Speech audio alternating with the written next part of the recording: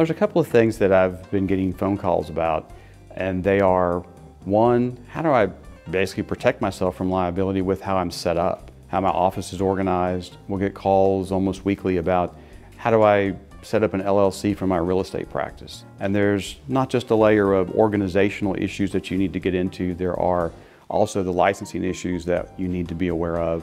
We'll work on all of those and how those interrelate. The other thing that we see a lot of is we still see a lot of specific problems that have happened on a transaction. We'll have a transaction that will go south for some reason, and then we're in damage control model.